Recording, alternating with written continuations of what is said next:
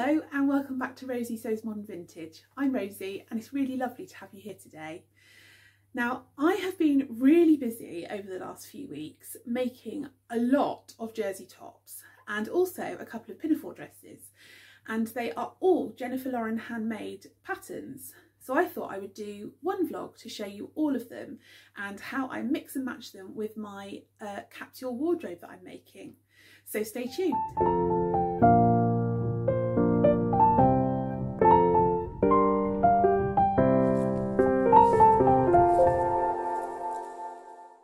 So the jersey top that I have made is the Jennifer Lauren Gable top. Now, if you've watched any of my vlogs or seen me on Instagram, you will know that I absolutely love this pattern. So much so that I have now made 8 Gable tops. So I'll show you them one at a time, and I'll also talk about how I mix and match them with my other garments. Now, the first one that I made, this was last year now. It was my first go at the garment, and I was having a little bit of trouble with my sewing machine sewing jersey, so it's not the best, but it's in this really lovely red stripy fabric, which I got from, it was gifted to me by Lubadoo Fabrics, which is now the Maker's Merchant. It was really kind of her to send this to me. It's a really nice weight cotton jersey and it's just perfect for this top. But because it was my first time using the pattern, I was a bit confused by the neck and how to make the neck lay flat and where to fold it as well, because it's a little bit tricky to try and work that out. So on my first one, I actually cut down the fabric and then just did, as you can see, just like a small fold over, just a little hem there. In fact, I think I did a double turn on that. Yeah, I did. So that was how I did my first one. And then I acquired some more red stripy jersey, which this one was from, this is a cotton jersey again, but this one was from Pound a Meter. So it's quite a lot thinner, but I really like it. And I like this one because it's wider red than white, so that's quite nice. And those two tops, they go with absolutely loads in my wardrobe. I'll pick out one particular thing that I've worn them with. This is my wardrobe of dreams. I have worn them a lot with this dress, which is the Cassie dress. Whoops, one of the sleeves is in there, which you will have seen on my feed quite a lot. It's the one with the lovely bobble trim sleeves. And this is by Emporia Patterns and the fabric is from Minerva. I absolutely love wearing this with my red stripy tops underneath. It's a really nice combination, I think. And then I took a little break from the Gable top for a while. At that point, I wasn't absolutely madly in love with it because I was having trouble with the neck. But I decided to persevere, and I had seen on a lot of people's Instagram feeds rainbow patterned jersey tops. And I just absolutely loved them, particularly because I wanted to make a few pinafore dresses and they looked so nice with the pinafore dresses. So I found this absolutely gorgeous rainbow fabric from Lily and Mimi Fabric Shop, which is an online store. So I purchased that, and then of course I needed to decide on the pattern.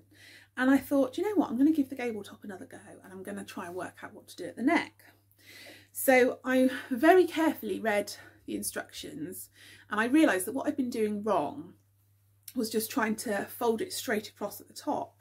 Actually, what you need to do is you need to pull the fabric down as low as you want the front piece to be. So if you can see on this one, it's very hard to see because the stitching's in red, but as you can see, the stitching actually goes down deeper as you come around, and that way you can do it exactly the right height for your neckline. I absolutely love how high the neckline is. So yes, so I made this one, and obviously I had to do a lot of pattern matching with this because of the stripes. So at the side you can see how well my pattern striping went. I was super chuffed with that. It took a lot of pinning, and I also did basting stitches to keep them together, and it was successful. It worked really well. And the bit I'm particularly pleased about is here on the top, when the two neck pieces join on the shoulder and the green just matches up. I'm so pleased about that. And I finished it off with a Cute as a Daisy label from Paige Joanna. I really love her labels. They aren't the cheapest. You get 6 for £7.50, but I think they are so lovely, and I just want to sew them in all my clothes because they make me really happy. So this was my rainbow top, and my favourite thing to wear it with is my hacked pinafore dress, which is the it's in stretch denim, and it's the Madeline skirt by Victory Patterns with the Jenny overalls bib. I'll pop a picture here of me wearing it. As you can see, they go really well together. Lovely and bright, super fun, but still kind of grown up as well. I like that sort of combination. So yeah, that was my rainbow gable top. The next one I did was from some fabric that I purchased from Felicity Fabrics in their Black Friday sale, and it was this beautiful floral. And by this time I'd started to work out how to do the neckline on my gable top, and so I was getting to the point where if I got them cut out I could get a gable top sewn up in kind of an hour. I'm not the fastest stitcher, but I was quite pleased with an hour. And I've got another Paige Joanna label there which says So Lovely.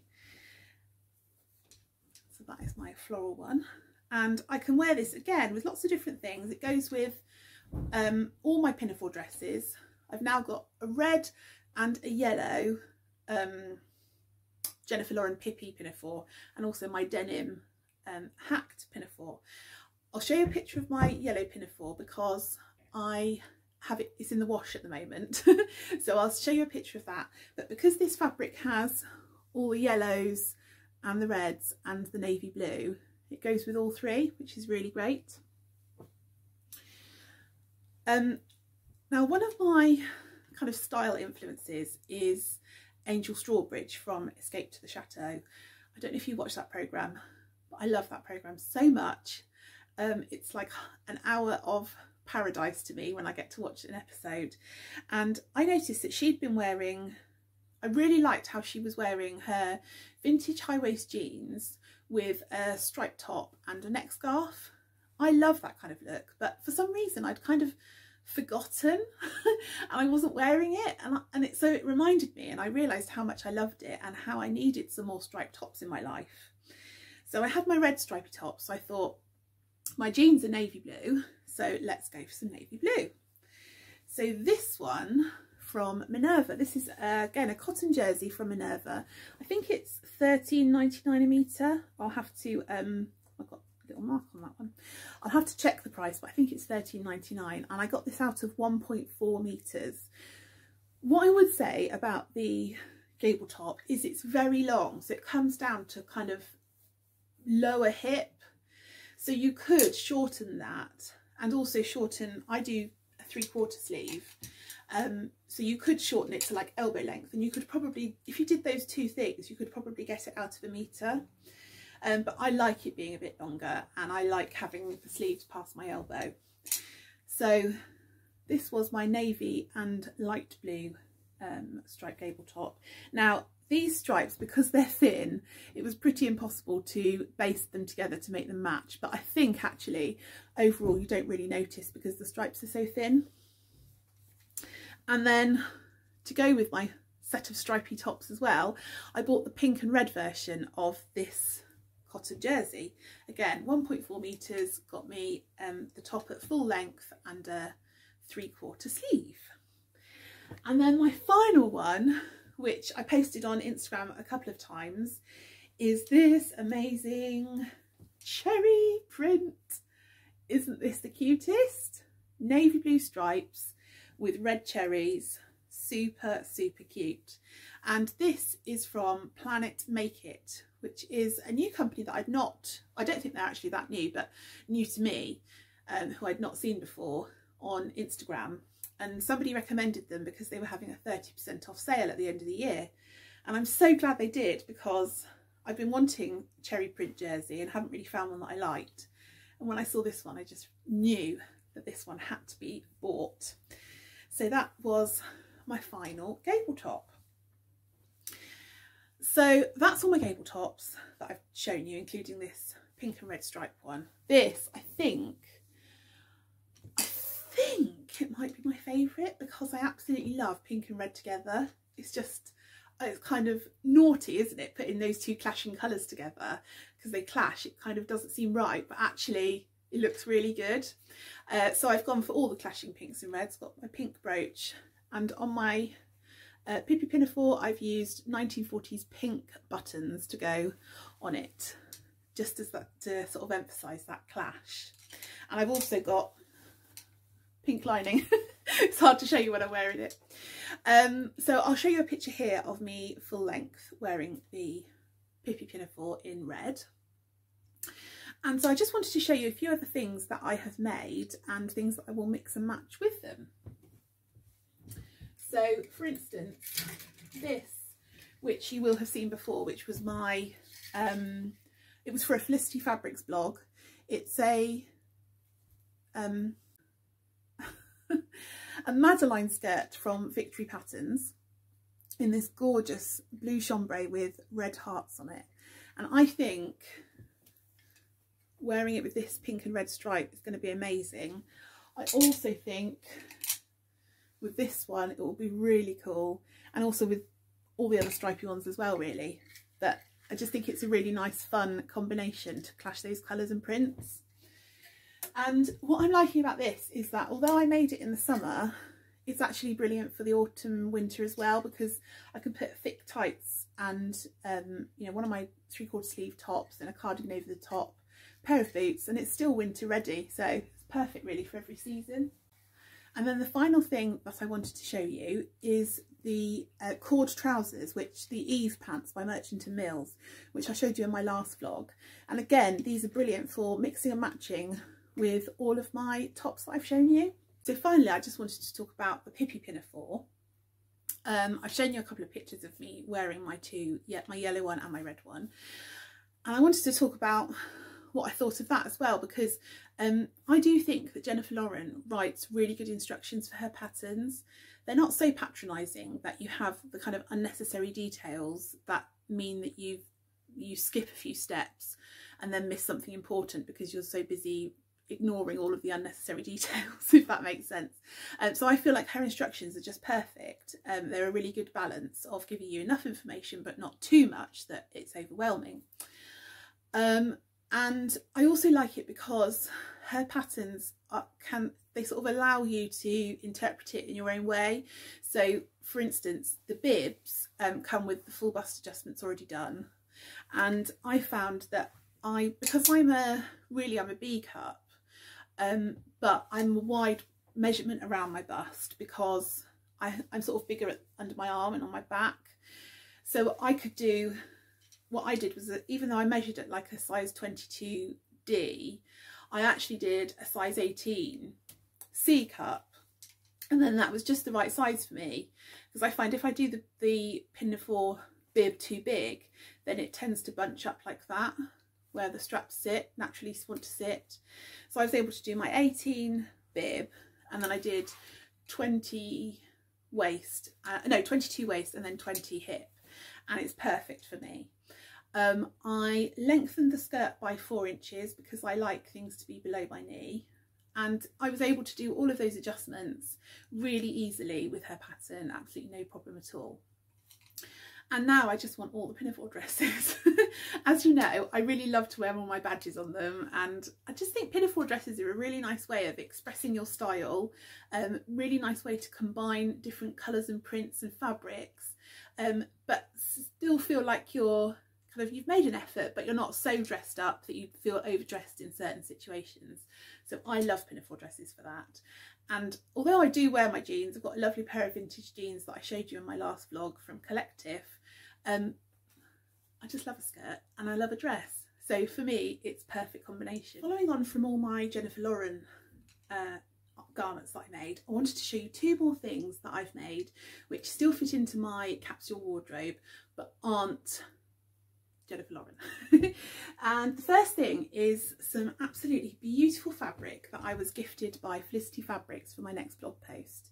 It's this gorgeous sparkle sweater knit. And I originally thought I was going to make a circle skirt, but I realised that that would have taken like 3.5 meters of fabric, which is ridiculous. And so I ordered 2.5 meters, and I decided to do an A-line maxi skirt. Back in the 90s, I hate to say that, I sound like an old lady, but I suppose I am, so there we go. Back in the 90s, I wore a really beautiful set from Monsoon, which was a knitted A-line maxi skirt in dark bottle green and a matching top. And I just felt like I wanted to make something similar with this. So I'll pop a picture up now of me wearing it, and you can see that I'm wearing it with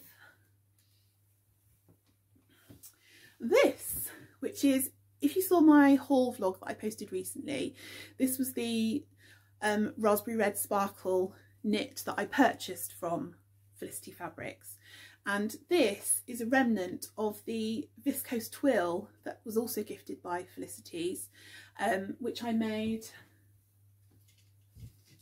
this Juliet top with, which I would have shown you in my capsule wardrobe vlog. So again, this is a nice scarf that will mix and match with lots of my garments in my capsule. Yeah, so that's the top.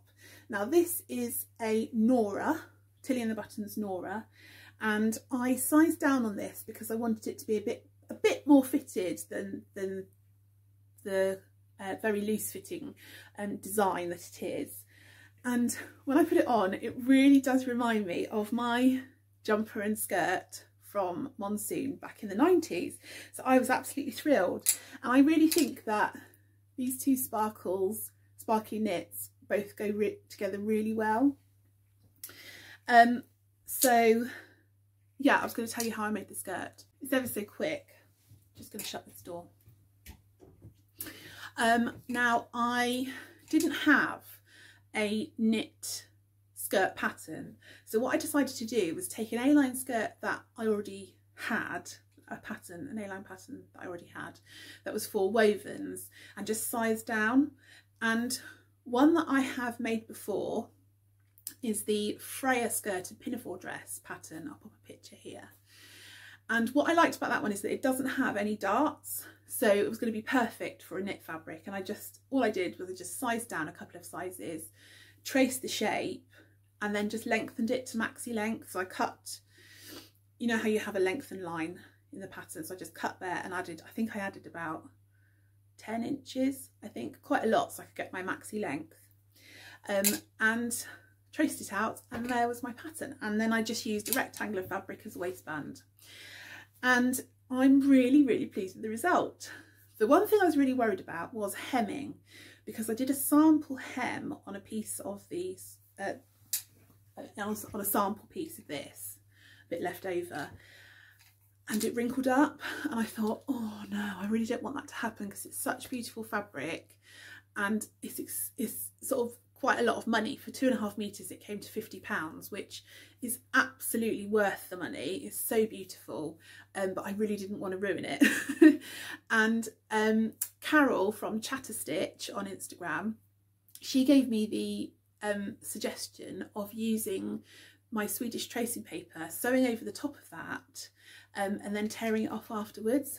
Do you know what? It worked absolutely blooming brilliant. So this is the hem. As you can see, it's completely perfect.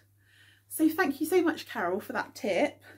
And I'm super duper happy with the result. Now, obviously, these two garments are still in my colour scheme for my capsule wardrobe, so they do mix and match with other things. And in fact, I've worn this skirt with this Gable top and a wide belt together, and that looked really nice as well. So I know that I could also mix it with this t-shirt, possibly even this one, and a nice big wide belt, and it would look really, really nice. So that's it from me today. I hope you've enjoyed seeing all of the clothes that I've been making over the last few weeks. I will be back soon with a vlog all about my style inspiration, so the sort of celebrities and sewists who give me a lot of my sort of ideas and inspiration. In the meantime, have a lovely day and happy sewing. Bye.